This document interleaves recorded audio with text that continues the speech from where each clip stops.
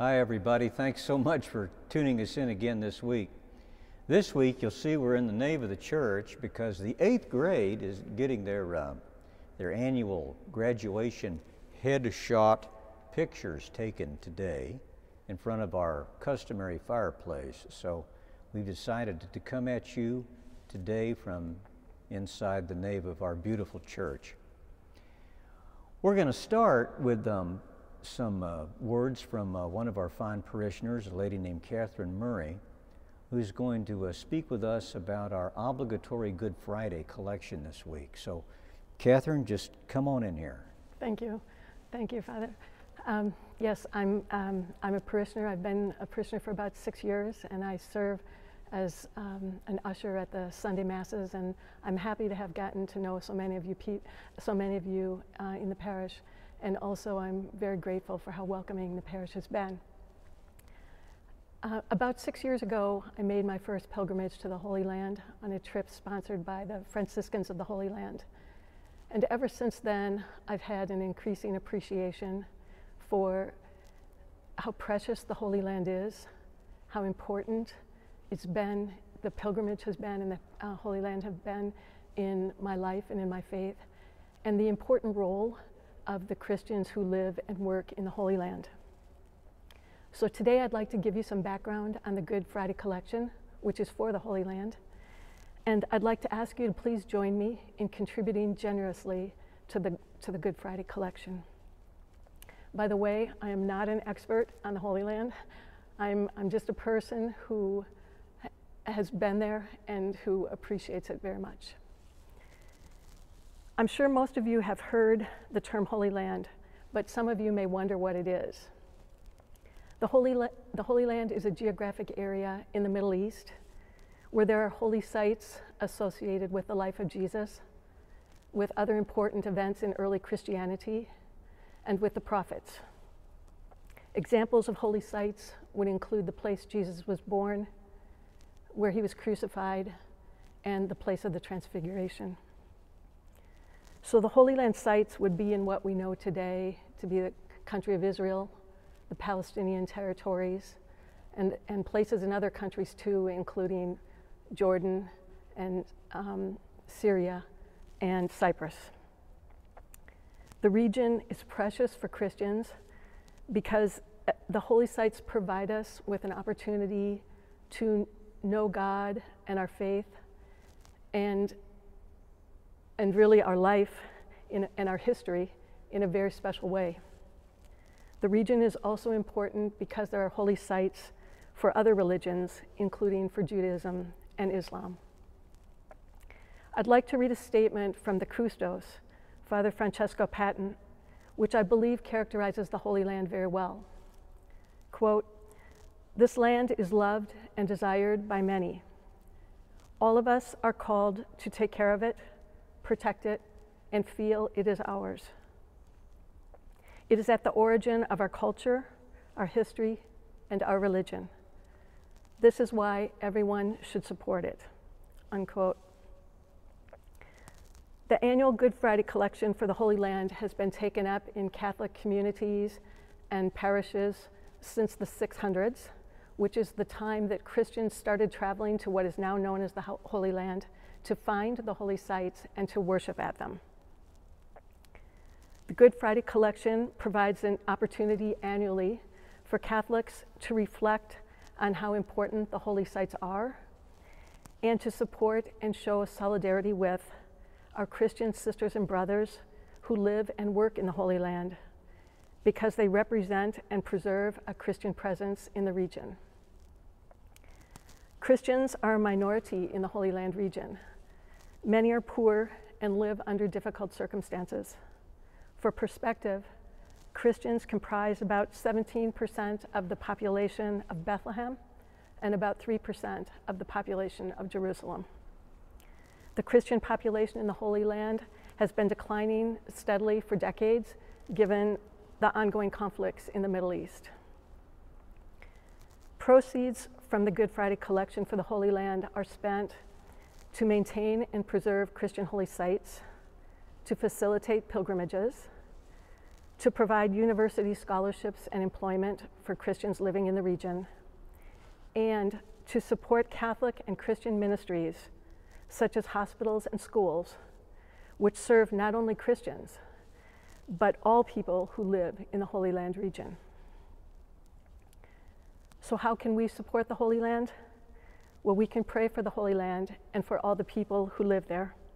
We can pray for peace, understanding, and mutual respect in the region. We can make a pilgrimage to the Holy Land. I promise that it will be a gift that keeps on giving for the rest of your life. Thirdly, we can contribute generously to the Good Friday collection. I think it's especially important this year to contribute as tourism and pilgrimages have been limited, creating incremental economic pressure on many who live and work in the region.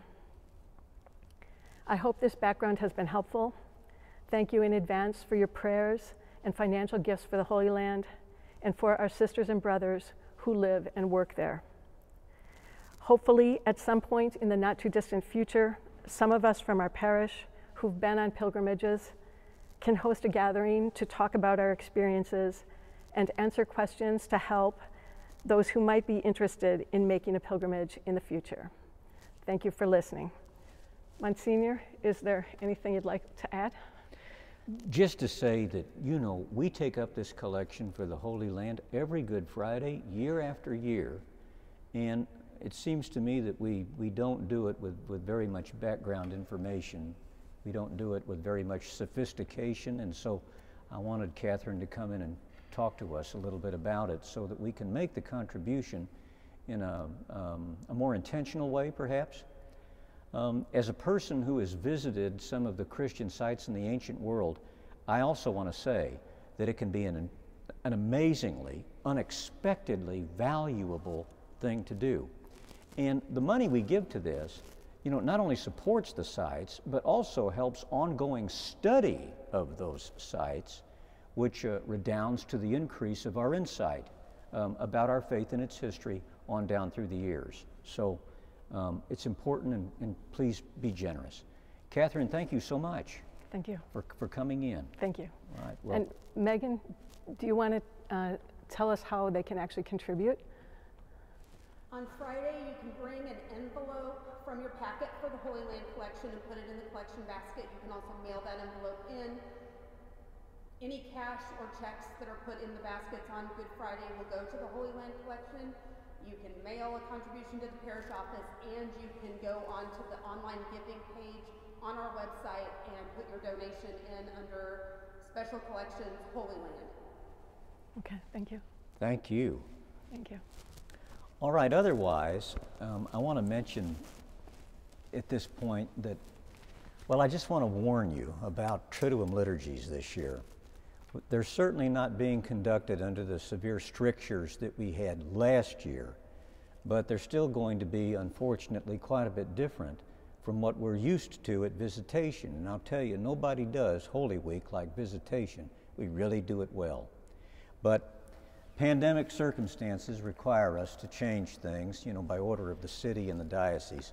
So, for instance, on Holy Thursday, there'll be no foot washing this year. There'll be no formal procession of the Holy Eucharist this year, involving the choir and whatnot, Good Friday, I think, looks largely the same, except we'll have to venerate the cross from a little bit of a distance.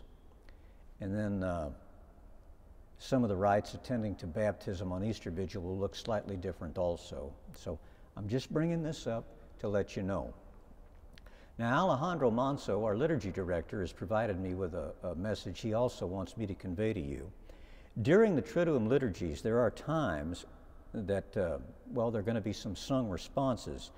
Congregational singing is still not encouraged in the diocese, still suspended. But for some of the short sung responses in these unique liturgies, if you happen to softly sing in response behind your mask, that's okay. That's okay. All right, we hope to completely return to congregational singing in the near future. Alejandro happens to be in the room, so I can look over at him and see if I missed anything. Did I get everything right?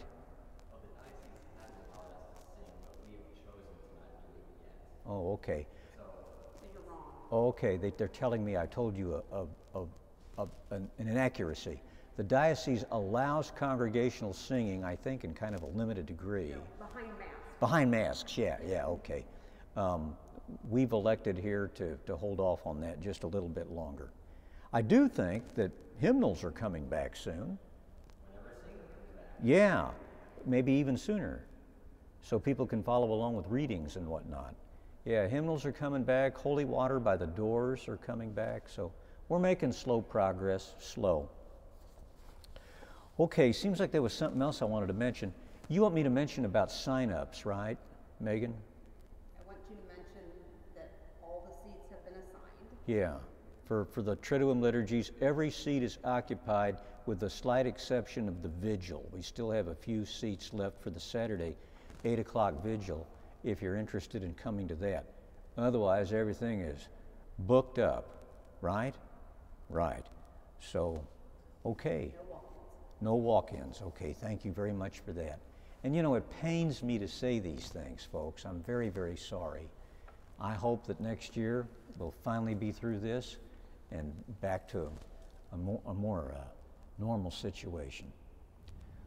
Okay, well, if my companions here don't have anything else for me to relate to you, then I guess I'll say goodbye for now. I'll see you next week. May you have a blessed, blessed Easter, and God bless.